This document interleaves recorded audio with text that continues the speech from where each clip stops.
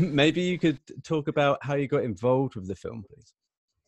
Yes, there was huge excitement because, as we all know, Woody really made movies in New York and never left New York. So there was a big buzz around London at the time that Woody Allen is going to make a movie. He's coming to London. He's going to make a movie. And I said to my agent, oh, God, I'd love to get involved in this. Didn't think for a minute it would happen. There were loads of much, much bigger names than me who I'm sure were going up for it. He's got cult status, and anybody who's a movie maker, I guess, would be interested and curious to work with him. So, given also his fantastic movies that we'd seen in the past. Interestingly, I managed to get an interview. My agent got me an interview with Helen, who was one of his producers, his line producer, really. And I discovered, doesn't interview people for jobs. He just either gives them out or asks you to do it, or he sends Helen out. And so the gorgeous Helen, we met in a hotel bar where did we meet? I can't remember now. I think it was maybe the Dorchester. I can't remember. Anyway, she had a whiskey and I had a Prosecco or a glass of champagne. And we just chatted. We chatted and chatted for ages. We got on really well. And I just thought, that was a nice interview. I won't hear anymore. That was a very nice interview. Nice way to spend an afternoon. Lo and behold, the job is offered to me. Oh, terrific. So I had to have a conversation. It was hilarious. I had to have a conversation with him on the phone from New York. And he came on the line, and I'd started the production. I was in the production office, and he came on the line to me. And, this iconic voice, which we all know. And I just had this real surreal moment where I thought, oh my God, I'm talking to Woody Allen. And I thought, keep it cool, just try and sound vaguely intelligent. Anyway, and then I did some mood boards for him. He notoriously hates costume. He doesn't like costume. He doesn't like people. He'd rather the actors wore their own clothes. Wow. So he doesn't like any of that side of things. He doesn't like things to be staged, considered. He'd rather people wore their own clothes. And what he is big on is he doesn't meet people either. He doesn't meet actors. If he does meet them, which is rare, and if they've dressed for the interview, you will probably get a note, I liked what he wore at the interview, or I liked what he wore on the casting tape. So you're up against that from day one with him. Right. So when I arrived with all my mood boards and he walked in, this diminutive little man, his glasses, and very cool, very great, actually. I liked him immediately. We hit it off immediately, which was brilliant. And by then I wasn't fazed by this iconic filmmaker. We went through, mood boards and what he felt people should look like. He said to me, I'm guided by you because this is a very English film. And he had his perceptions, which we were fighting against all the time with him. The Americans have perceptions of how the English dress, which is very cliched, actually, and it was quite a battle to sort of get over that. So he had his ideas, but he was guided by me. Lovely Nikki Kentish Barnes, who was our English line producer. She's got a posh bird, so she knew a lot of aristocratic people, and he'd gone and seen. He'd gone to locations and met these people. So he had a preconceived idea of what he thought he wanted. So we started, we had the script, it was cast. Scarlett was a late addition to the movie. We'd had somebody else attached, but that hadn't worked out. So Scarlett was a late addition, so came in literally 2 days before the camera test. Wow. We had we got all the clothes together, and he wanted to camera test everything. He said, I'm not going to know until that's on camera. So even when he was standing there in the studio, he still couldn't tell me if he liked anything or not. He wanted to see it. He wanted to see it on screen, which was interesting. And it was hilarious, the camera test we did, because we were also silent. The whole crew were very silent. We were intimidated by him because we didn't know how he worked, and he stood literally, he didn't watch a monitor, he stands right by the camera lens and intensely looks at what the action is. And so we were intimidated by him, and he was intimidated by our silence, because American crews are notoriously, well, New York crews certainly are notoriously very vocal, very loud, and we were silent because we were worried about him. But Right. as I found out afterwards, he was terrified of us. So it was only when we were testing Scarlett the next day that I said, should we get some music or something? And he, he's a great jazz fan. So we had music, and then it all relaxed. And I think we all knew that we were frightened of each other, so we all relaxed into it. So then it became fun. Right. So we had days of camera testing of various things, each character. But he couldn't tell me anything. He couldn't give me any feedback until he saw it on screen. So I had to sit next to him in rushes, when they got the tapes printed. And we just sat and he watched them, and he was making comments to me all the time, what he liked, what he didn't like. And that's how we started. Interesting. It's fascinating. I didn't know that he had no time for costume. I'm wondering, is that perhaps down to him being so prolific? I know he used to write at the script and then direct the film within the same year. So there has to be some kind of system where it's very expeditious. I'll let you into a huge secret. He apparently, which I think is fantastic, he writes a line for an idea. Yes, just he has ideas. So he writes a line for an idea. It's screwed up and thrown in a filing cabinet. And each year he picks out a line and he writes a film. And that is apparently how he wrote Annie Hall. Wow. Well, that's fascinating. I think I saw a documentary on something where he has a drawer, and then he opened the drawer and he goes, well, this is about a magician that will come through the ground. And so he has like a whole wrap of ideas that he can just write down. They just get chucked in a filing cabinet and he picks one out. And that's how he makes them. Yes. So he's a fascinating guy to watch and work with. He really is. But he would, even though he'd signed off on things in the screen test, which was hilarious, actually, retrospectively, not so hilarious at the time. We were always miles away from where we were filming. Filming in London's always a minefield, and they could never get the unit base near the location.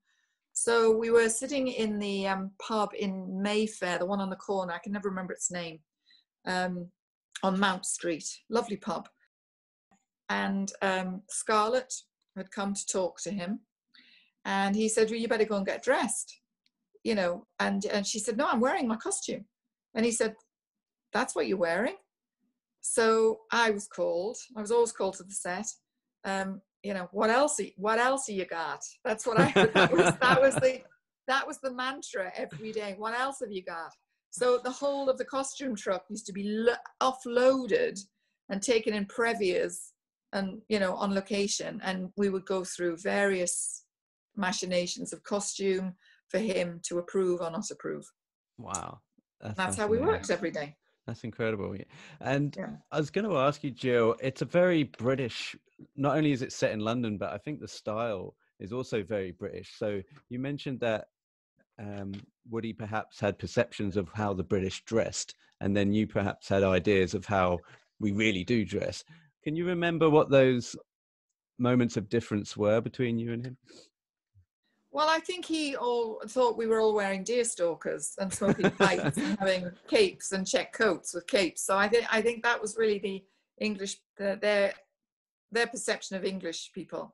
Right. So, but it's all very cast dependent as well. So there we have Johnny Rhys-Meyers, who is a good-looking boy, very slim, used to model. So he couldn't actually wear, and he's quite very slim guy, so couldn't really wear particular brands. So he had to, I think he ended up actually in, who did he end up at? Geeves number one range, which I think is no longer with us, because they were very slim cut suits. Right. So the blue stripe you were alluding to. Yes. And there's a brown one. There's a brown suit I noticed in the images that you were, and they were Geeves number one. Oh, So okay. they had a very slim cut, and they looked Interesting. good on him. They looked Well, good on him. he's I was thinking about this earlier. He's not just handsome Jonathan Rhys Meyers, but mid-20s Jonathan Rhys Meyers is almost pin-up, like boy band-esque, isn't he?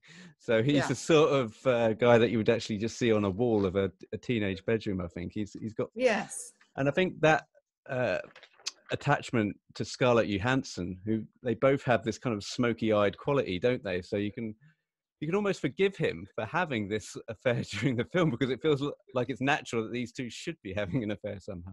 Well, yes, it did, and there was a good fit there. You know, that the audience, I think, responded to that. You know, to us, they looked very good together. Yeah. And so when people look good together, you want it to be happy ever after. Right. You know, you kind of want it to fit in. You And know, so yeah. I was wondering, I was talking to my girlfriend last night as we watched it again. I said, why is it that we're cheering for him? Why are we wanting him to get away with it, even though he's now turned into a murderer and he's, you know, an adulterer and all this sort of thing? He's a liar. We're like, but yeah, if he got caught, it would be horrible. You know, we're with him the whole way, and we almost want him to get away with Yes, it you right to the end. sort of, because it's that. I mean, that was the subject matter Woody was actually, you know, approaching as what happened. You know, there's the famous tennis ball. Which side of the net is it going to fall? And the circumstances that follow those could be two very different circumstances. I mean, interestingly, you know, when I did Sliding Doors, it was kind of the same premise. You know, she misses the train, she gets the train. So it's two, you know, a whole situation of events can happen on, well, like the slicing of a tennis ball in Woody's case, or a tube train door in Sliding Doors case. Yeah. And I think that was what was quite interesting about Johnny's story, his story, that, you know, it could have gone one of either way, and he was lucky. Yeah. Fate was on his side. Right. And I think even though he was, I don't know if he was necessarily a bad character, I think just situations just grew out of other situations without necessarily him being able to control them. Yeah. And I think, so that's why I think the audience were probably, because it can happen to any of us, you know, it could happen to any of us. Well, and I was also thinking the fact that Scarlett Johansson is the ultimate temptress, really. You know, even in the film, other guys are alluding to, you know, oh, I would have done the same. Did you see her? Or like Matthew Good is even commenting about his ex-girlfriend, saying, oh, she's still got the come hither look. You know, it's almost like the woman that no man can refuse. Resist, so, yes. Yeah, resist except he wanted to choose the privileged life. Right. So he basically wanted his cake and eat it. Yes. And when she threatened his privileged life, that's when he had to step in. That's right. And I was also going to ask you about when he does get the job and he goes into the corporate world, you start to see him in perhaps better suits in terms of like more appropriate for his lifestyle, but he's not quite wearing them with comfort. You often see him kind of wrestling with his tie. You see him like buttoning up every button on the suit jacket. Was that a conscious choice to kind of let the audience know that this is not his world? He's trying to incept this world. No, not really. Well, it was in terms of us trying to give him a better suit. You know, we started off with a cheaper suit and got more expensive with him and a bit more styled. You know, I was careful about his shirt and tie choice. I didn't want it to be so formal that, you know, I wanted him still to have a little bit of pizzazz to him, a little bit of sexiness. He had to look sexy. I wanted him to look sexy. You know, the audience had to fall in love with this guy. Yeah. So I didn't want him so formal looking like a banker, you know, which is why we gave him the grey shirt, you know, the taupe ties, you know, his colours were getting warmer, softer. And also Woody hates blue. Oh, right. Okay. He doesn't like blue. In shirts, in jackets, in suits. In anything. Right. Doesn't like blue. So you look at most Woody Allen films, and I had an argument with him about this because I said, the problem is, Woody, your films look muddy. You know, because you look at most Woody Allen films, they have a muddy quality to them because he loves warm colours. Right. So everything is taupes, browns, you know, it's all warm, earthy hues. He does not like blue. And I said, but you have to have a little bit of blue to counteract the mud. Right. So as we got down the line, you know, I did 3 films with him. I sort of won that battle a little bit. But he does not like cold colors at all. And I think it was the cinematographer Gordon Willis that said to him blue was actually, well, he thought it was an unfriendly color. Uh-huh. Okay. So he much prefers warm tones. So, you know, we were trying to find Johnny, even though he's in a blue suit, we were still trying to get Johnny into warmer, earthier colors. Hence his ties are all have brown hues. There was one Gibbs suit, which was lovely in a brown tone, cold brown, but it was very nice. So that was constantly in my ear. Right. You know. Okay. It's fascinating that directors can have predilections towards colors. You'd often Oh think, God, well, yes. you'd think the character would kind of dictate the color that would suit them, or the actor would dictate, but having the director come in and say, no, this is not going to be blue. Yeah, and sometimes, you know, in a lot of Woody's films, sometimes for me, it doesn't work, and sometimes it does. And also, you know, inherently, he is writing about himself most of the time. Yes, Woody. Yeah. And so, you know, he dresses in a very particular way, Woody. So really, I think he likes a lot of boys to dress like him, all the actors. And you can see that in a lot of his films. Annie Hall especially, I suppose. I mean, Ralph Lauren was...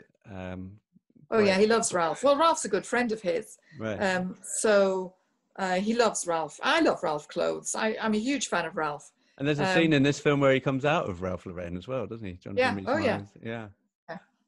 So, no, I'm just trying to think. I don't think Johnny ever wore anything. I'm just trying to think if he wore anything from Ralph. Other people did. I don't think Johnny did. Right. I don't think Johnny did. Yeah.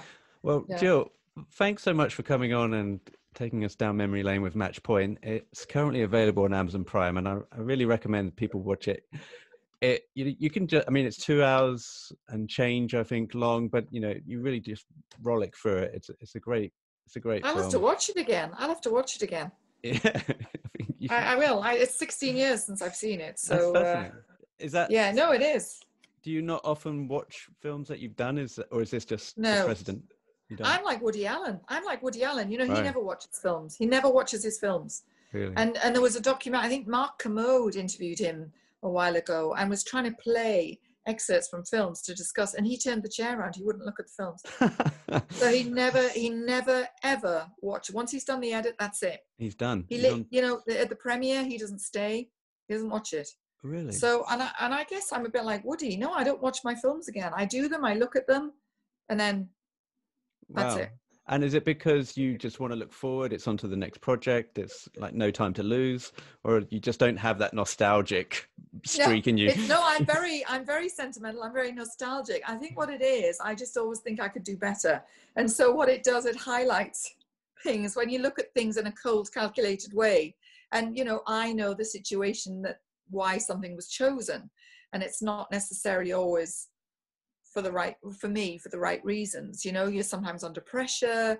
You sometimes, you know, you've got a director saying, no, I just want this color, which you don't necessarily agree with. So no, I always think when I look at my films, God, I could have done better there. You know, that could have been a bit better, I think. But so no, I very rarely look at my films again. Very rarely. Well, I implore you to watch this one again because I think you'll enjoy it. Nice. Jill, thanks so much for coming on, and best of luck. I know Mission Impossible 7's in the mix and it's still going on. Well, halfway through it. Halfway through the shoot. We're huge fans. Good fun. Yeah.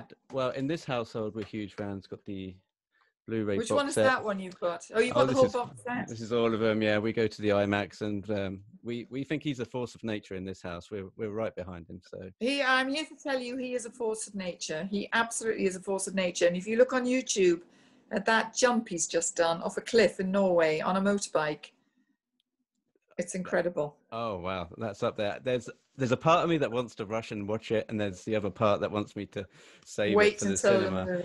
What they've done actually, and I keep saying to them, you've got to release this. What they did for the studio was give them it like what we call a teaser trailer. And they did the sort of build up to this jump. And that should be released on its own back because it's fantastic. It's fantastic.